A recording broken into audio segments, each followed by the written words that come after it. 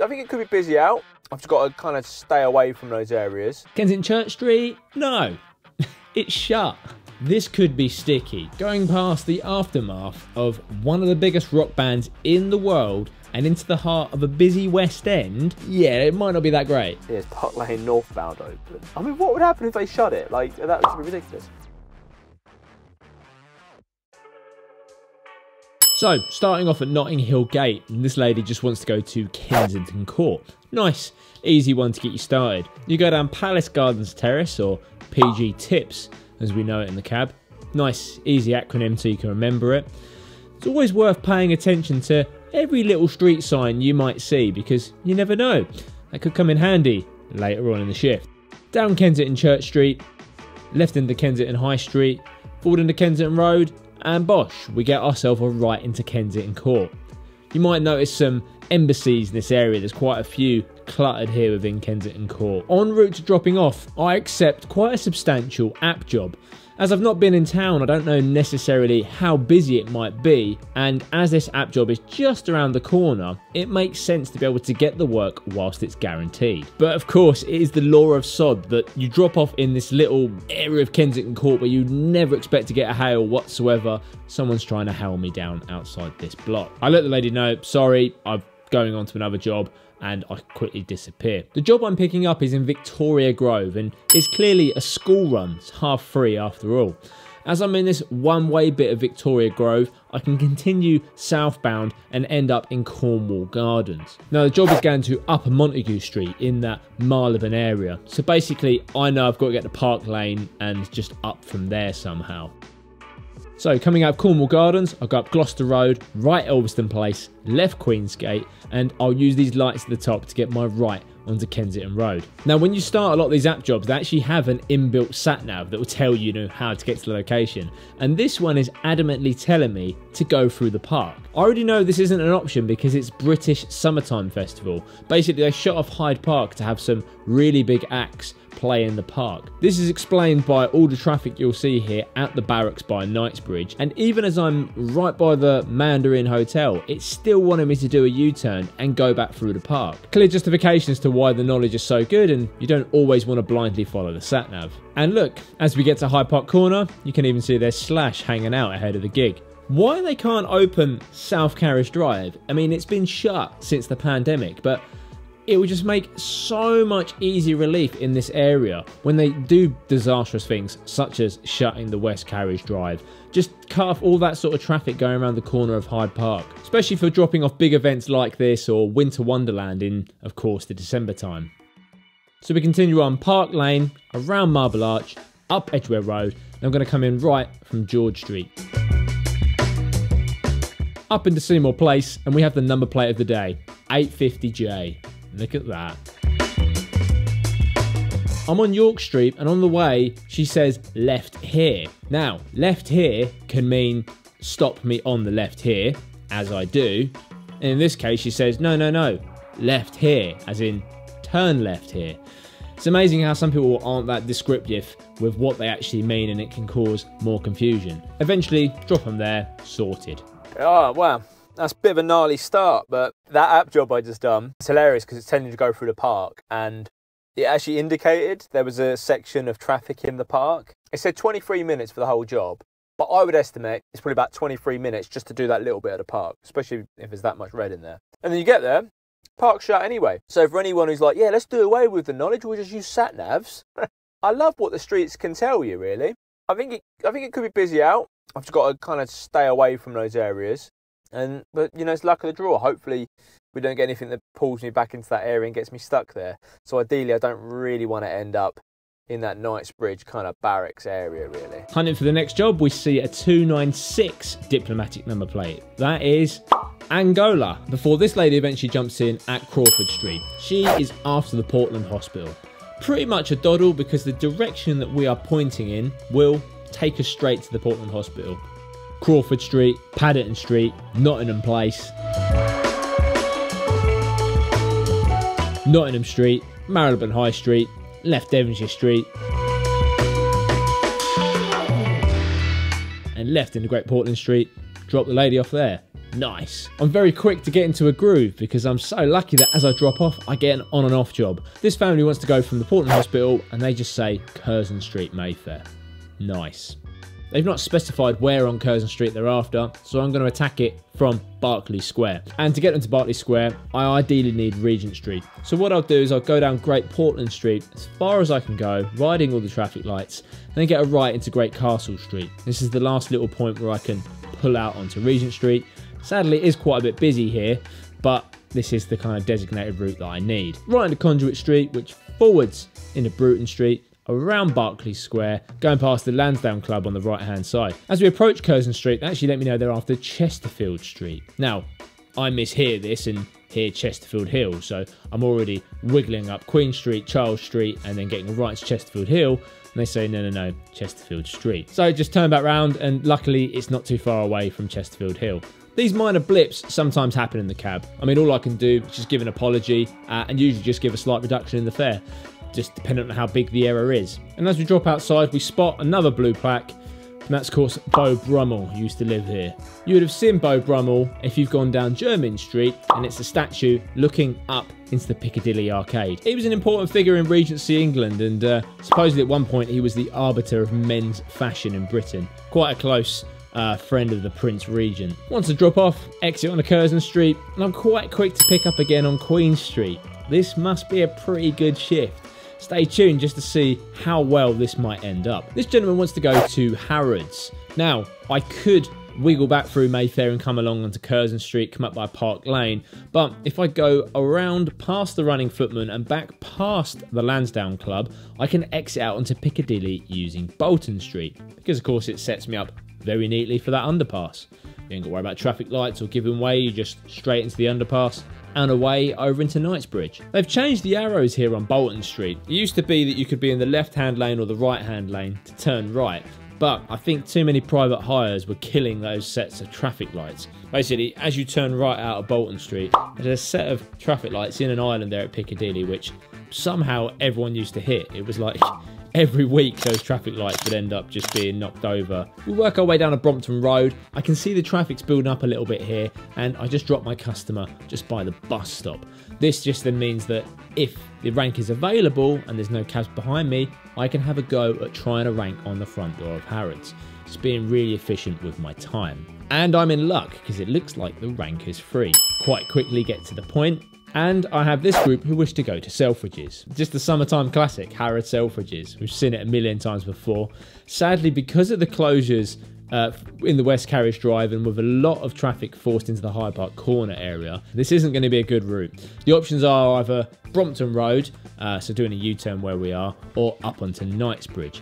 I'm actually going to opt for Raphael Street. This comes up by Zuma Restaurant and it brings you right by the sort of top end of Brompton Road, cutting out a lot of the traffic I can already see here. The issue is, as I'm heading for it, I can see a TX4 driver heading towards me with the look of, don't do it, mate. Basically saying, I've already been there, traffic's quite heavy, don't bother with it. So, follow him into Trevor Square, and Trevor Square doesn't look much better either.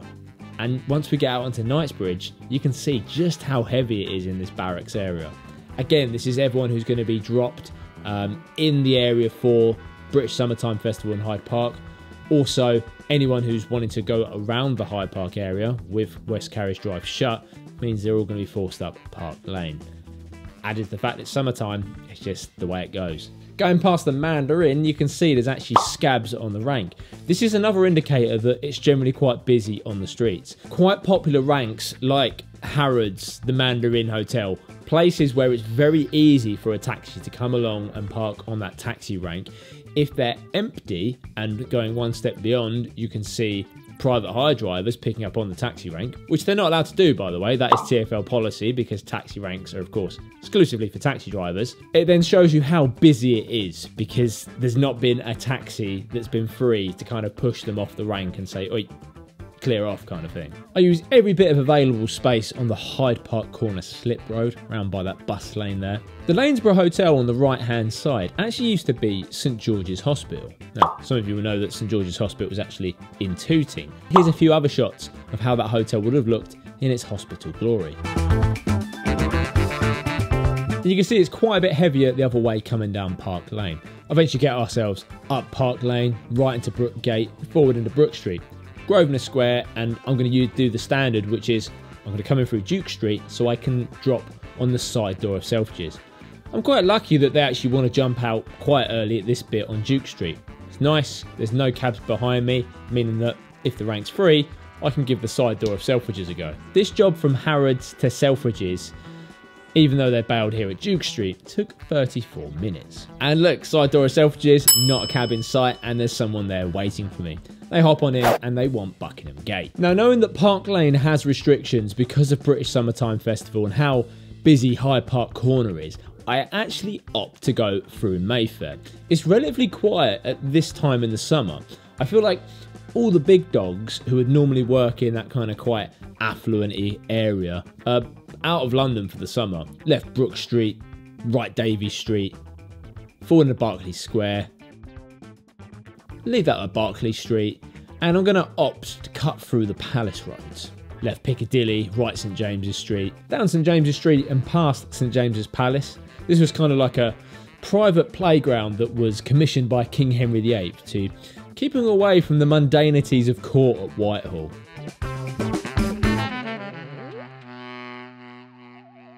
Right, the Mall. Bear left at the Queen Victoria Memorial. Right, the Birdcage Walk. And then left, setting us up perfectly for Buckingham Gate. Nice. I stop at the Iron Lung, have a convenience break, grab a trade paper, and as it's another busy shift video in London, this video is of course sponsored by Y-Food. I always carry a Y-Food in the cab, in the boot, they're ready to go at a moment's notice. It's just the nature of the job. You never know where you're going to end up, and chances are, if I do end up somewhere where I can get food, it's probably going to be less than optimum in terms of nutrition. So, in steps Y-Food. Now, by using my discount code of taxi-YouTube, or the link down below, you'll get 10% off site-wide. But in really exciting news, they've actually expanded their offerings into WH Smith, including the WH Smith travel hubs, which you'll see at all the big major railway stations in London. They've got a complete wrap round of advertisement here in the super busy Waterloo station. So grab yours in store or go to Y-Food's website online. So if you're out and about and you see a WH Smith, you'll be able to get the classic flavours like Happy Banana, Chocolate, Vanilla. Or if you want some of the more different and interesting flavours like Creamy Cookie, then just use my discount code online. They're a great blend of carbohydrates, proteins and fats, meaning they're going to give you enough energy and feel sustained until your next meal. Now, let's get back to this shift. So I'm just going to have a little bit of a downtime here. I got nominated for a taxi award at Parliament, which is fun. YouTuber Tom Huckley, known to many as Tom the Taxi Driver. Oh, and the Cabbies Do Atlantic Road team, they were there as well. It's just a nice sort of communal thing about the trade, really. Produced by one of the unions, so obviously directly fund this as well. But just nice to see what's going on, where people are getting tickets and stuff like that, really. So the Victoria rank is looking empty. What a touch. So I get to join on here, this little feeder portion. There's a cab in front of me, but we soon feed over to the main rank itself on Terminus Place, and there's a big queue of people waiting here. I think it's more than just luck today. It's clearly quite busy. And as I'm soon to learn, there's quite a few things going on in town. British Summertime at Hyde Park, or these people are going to the Royal Albert Hall. Turns out Gregory Porter is playing there. In this case, because we're going north and we're heading up to the Royal Albert Hall, we're just going to take the force left here out onto Buckingham Palace Road. And we're able to get the right into Eccleston Street. This is a right turn for taxis only as well. Otherwise, it's quite a difficult route to be able to do this. Forward Belgrave Place and forward into Belgrave Square. You can see that's the Norwegian embassy on the right hand side. Quite a lot of embassies are clustered in this area. The Spanish is on this corner. The Portuguese embassy is up on that corner over there. It's quite interesting to see what embassies have kind of nice big buildings and some of them proper hidden away. Leave by Wilton Terrace, forward into Wilton Crescent and left into Wilton Place. It's a bit heavy here on Wilton Place, and that's probably because everyone's trying to skip Hyde Park Corner because of the aforementioned British Summertime. The right hand side is the Berkeley Hotel.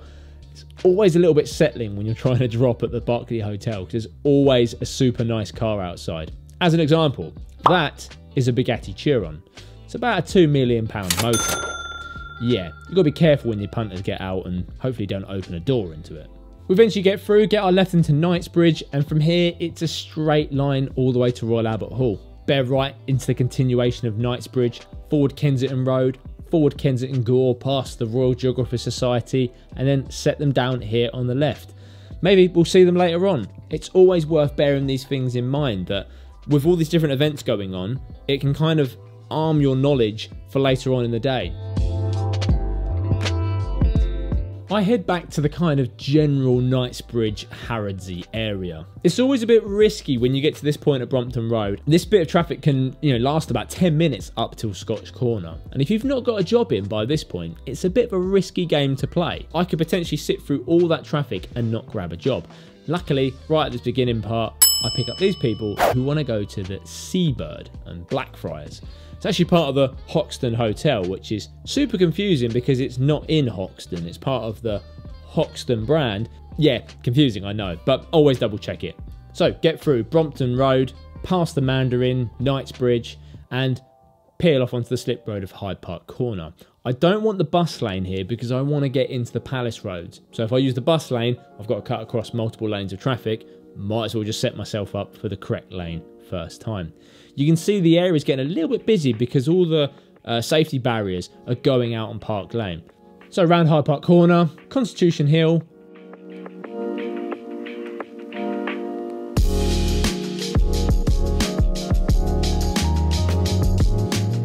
down the Spur Road and out on the Birdcage Walk. Unlike the last video where Birdcage Walk was shut, this one's open.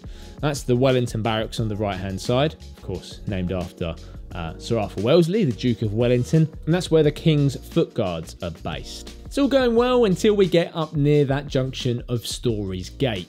These traffic lights are some of the worst in London. The phasing on them is awful, and you can see there's a bit of traffic getting into Great George Street. That's the Institute of Civil Engineers on the right hand side. Members of that included like Sir Charles Barry, the sort of key architect behind the Houses of Parliament. He would have been a member there, and obviously quite fitting in terms of its proximity from the Houses of Parliament. This route is marvellous because once I'm over Westminster Bridge, I can use that little left. It's like a little slip road for buses and taxis right by the Clark Plaza, Westminster, pulling us out neatly onto York Road. And when we're on York Road, there's a bus lane that takes you all the way up to Tennyson Way, which is the IMAX at Waterloo. Pulling around onto Stamford Street, the flashing amber light is my ultimate nemesis. I feel like this is the one thing that needs to be redesigned about like the highway code and different things. Many pedestrians get it wrong because it's a flashing green person, and they assume that means, oh, it's green, I can cross. When it means, no, only cross if you're already on the crossing. If anything, it should be flashing red, but, that's my 2 cents. This bit of Stamford Street by Waitrose is usually pretty slow, so sometimes I can cut through Paris Gardens and come out by Chancel Street, where the old public carriage office is. I know there's actually a side door to the hotel and restaurant that they're after, so I set them there. What is the name of that street? I can't think. It's quite handy actually. Yeah, Colombo Street. So you stop there and there's a door on the side there. In the most luckiest of circumstances, out of this weird, inconspicuous side door here, another passenger comes out and wants to jump in my cab. Nice. Now as I leave onto Blackfriars Road, you can see the infamous number 230 Blackfriars Road just in front of us. And that was of course where I conducted all 13 of my appearances to become a London taxi driver. But what's hilarious about it is the very first time I went to that building, it took me 3 attempts to find the right building. First time I went to the Palestra, which is on the junction of Blackfriars Road and Union Street. Second time I went to 230 Blackfriars Road, which is on this side of Blackfriars Road. And then the third time, you actually have to go round the back. That's where the entrance was there. Public Carriage Office has since moved to Baker Street, and then following that, it's now moved to Greenwich. So yeah, all over. And it's a lady who wants to go to multiple drops. They just want to start off by first going near the sea containers on Upper Ground, then to Covent Garden, and then to Mayfair. The actual locations kind of confuse me a little bit, but by having rough areas to head to, I could sort of work it out en route. I opt for the left here into Stamford Street and then do the right into Rennie Street by Waitrose. So of course it removes one of the traffic lights on Blackfriars Road. Rennie Street is actually named after John Rennie, who a couple of the bridges in London were sort of his designs. John Rennie is where that street name comes from, not the indigestion tablets. Lady just runs into her apartment, grabs something, and 5 minutes later comes back out. Second drop, they want to go to Hotel Amano, which is on Russell Street, Covent Garden. So from here, you can pretty clearly see it. You just set up for Waterloo Bridge. You can see on the right hand side they're gutting the old ITV offices here, as well as IBM. This is going to be an absurdly large development which is going to block so much of the housing there on Upper Ground, and it's just going to look so ghastly on the Thames. Going to block a lot of the skyline, but not that the ITV building was particularly pretty either. Keep going past the National Theatre, the British Film Institute, White House Apartments, and we're going to take a left on the Concert Hall approach. This then sets you up very neatly for Waterloo Bridge. You just peel left here. All of which looks pretty clear, as presumably all the theatres are already loading up for their nighttime performances. So we drop a friend here at this hotel and we're going to be going on to Mayfair. Now the lady's actually after a restaurant called Aikida on Brook Street, kind of near Claridge's Hotel. As I pull off, I actually stop by the stage door of the Theatre Royale, which I actually got asked that on an appearance once, and I have just a double think about this before I head off.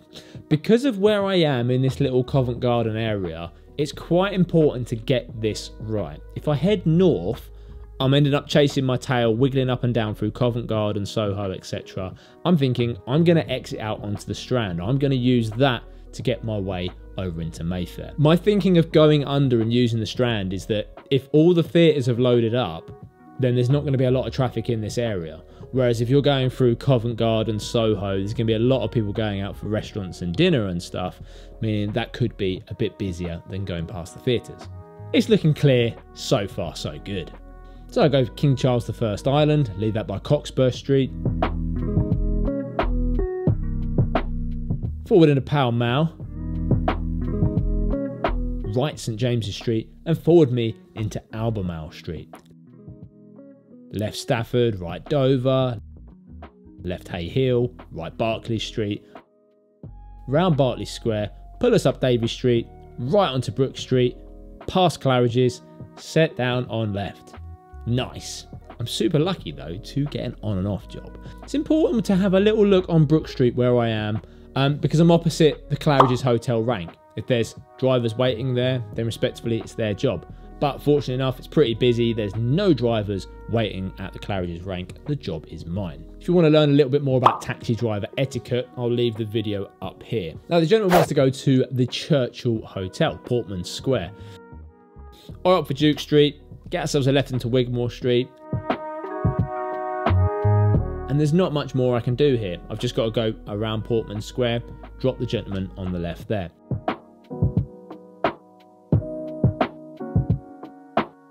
I go up to York Street to have a little breather there. British Summertime Festival in Hyde Park, a lot more American accents in town, and even a couple of crisp £50 notes. Obviously, I didn't earn £100, like one job was like £10, I think one was like 25. What makes it difficult now is that because the majority of stuff is on credit cards, when someone does pay with a £50 note, you still need an adequate amount of float to be able to cover it. Because, you know, if it's like an £8 job, you know, you've got to give like £42 change, of course. 8:30, we could be in that little slack period, but could be quite busy. I'm going to head back down, well, I'm in a one-way now, but I'm going to head back down Baker Street, kind of Selfridges direction. Selfridges, Mayfair, Posh, we'll find something, I'm sure. I come down Gloucester Place, and I don't really know why. Baker Street has the most establishments on it, i.e. restaurants, shops, stuff like that. So you're more likely to pick someone else up there. So I don't know why I'm on Gloucester Place, but luckily it pays off because a concierge from Portman Towers comes over and hails me down on the street there. I pull right into George Street. The continuation of this is closed, but pick up these passengers here. They want to go to Hans Crescent. So the hardest part of this run is just getting started because I can't go through George Street. I spin round. I'm actually forced back up Gloucester Place because I can't go forward into George Street, nor can I do a right onto Gloucester Place. I eventually get ourselves all sorted and we're heading south in the correct direction. Forward Portman Square, forward Portman Street and right into Oxford Street. We can just cruise our way down Park Lane, It is a little bit heavier here because of the lane restrictions. You might be wondering why I'm not using the bus lane here on Park Lane. Well, it just comes back to lane decisions. I don't want to get to Hyde Park Corner and be in the most left-hand lane because you have to cut across about 2, sometimes 3 lanes to get into the correct lane. Because of the fact that Sloane Street is one-way southbound, I opt to go all the way around Hyde Park Corner and in via Knightsbridge. Left into Sloane Street, right into Hands Crescent. Now they're actually after this particular block here, right by the Ecuadorian Embassy. Bit of a tour of the embassies today, really, isn't it? The Ecuadorian Embassy, of course, was where Julian Assange was holed up for many years. Whatever happened to Julian Assange? Although the car outside on the diplomat only parking, it's a weird parking spot, it's got like these X's on it and it says diplomat only, is actually from the Saudi embassy. I guess it doesn't specify which embassy that parking is for. Now, round the back of Harrods, it looks like the back door rank is pretty clear. However, I can't quite get on it from this angle.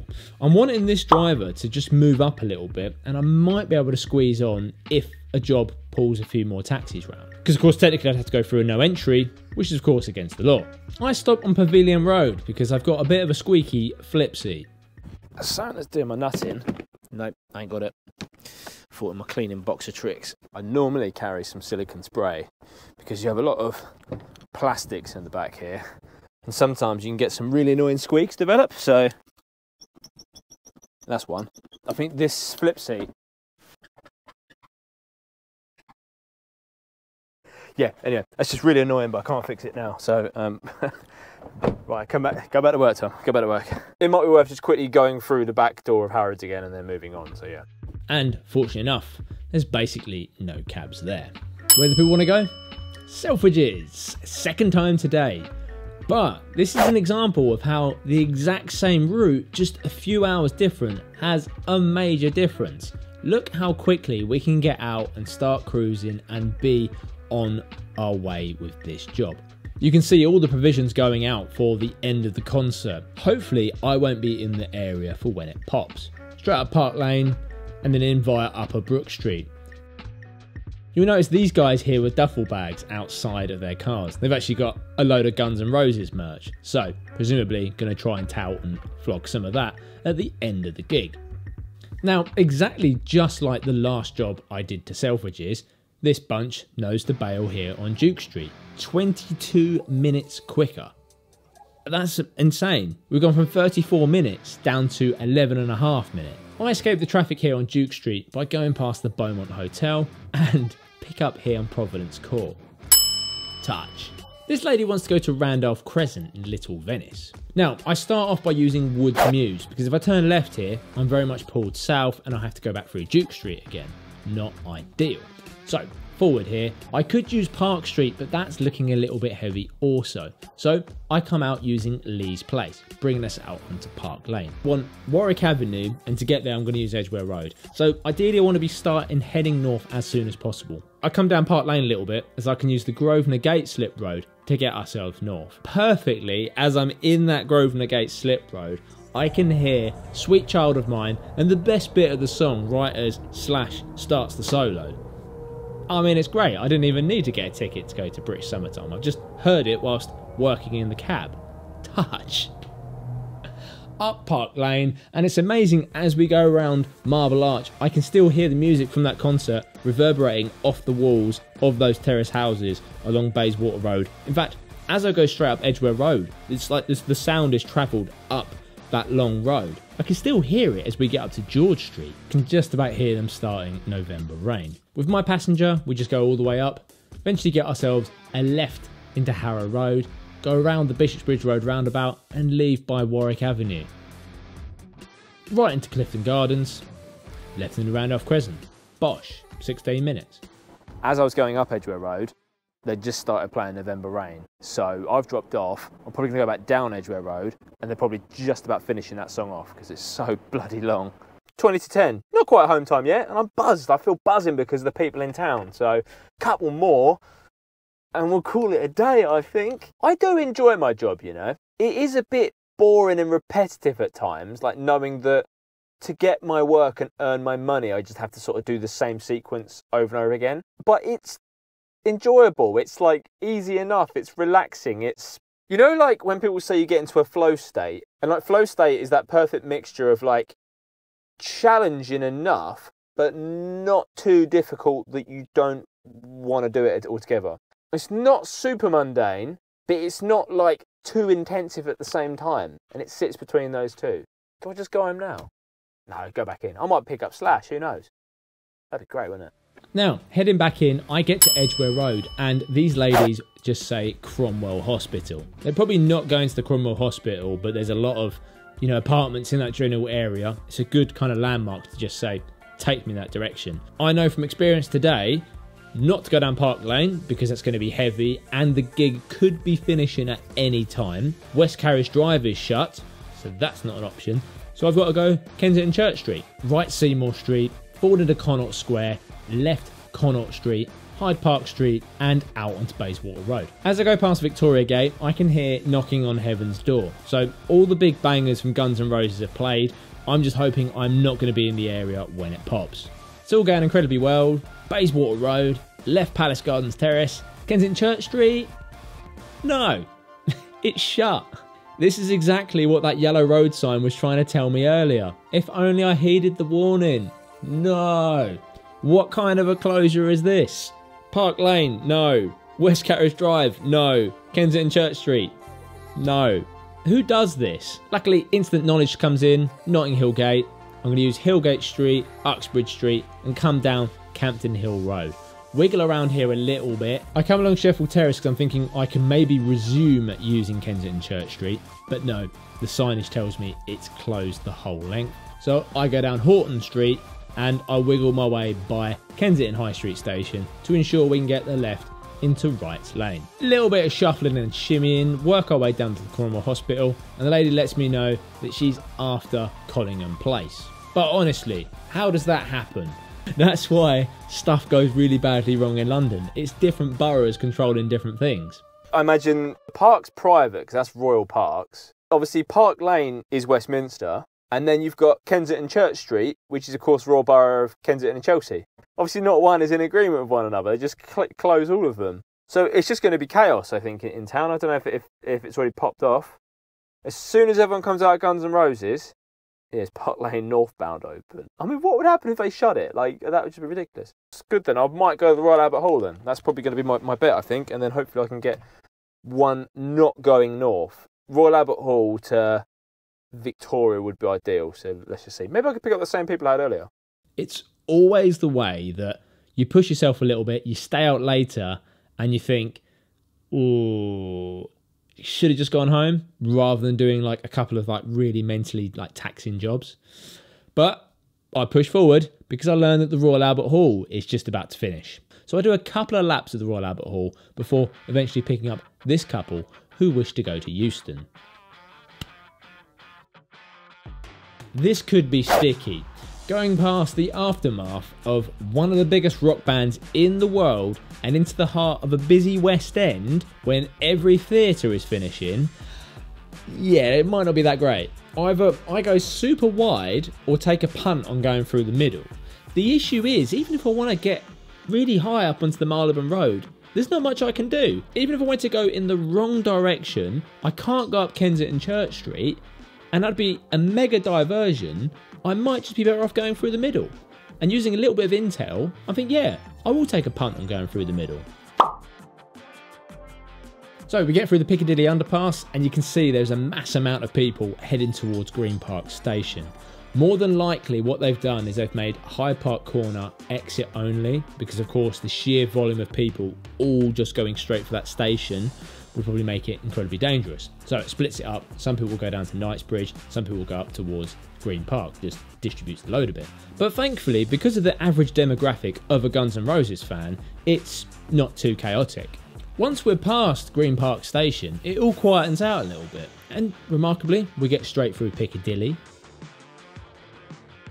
up Shaftesbury Avenue,